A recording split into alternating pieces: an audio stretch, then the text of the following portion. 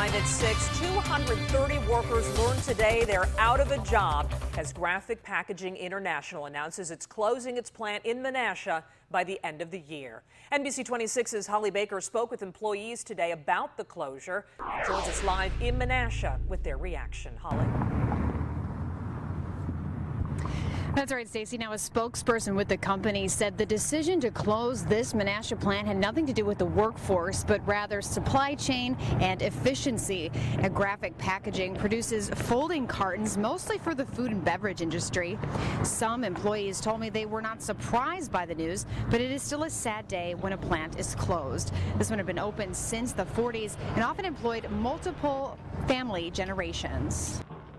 I'm towards the end of my career. I'm just worried about the younger guys. I'm not worried about myself because I'll be okay. But it's the kids that are starting out now that want to make this a career, and there's nothing left now.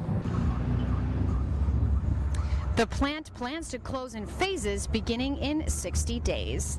Now, this company has over 30 other plant locations across the United States, and employees have been encouraged to apply to one of those. Keeping you connected live in Menasha, Holly Baker, NBC 26.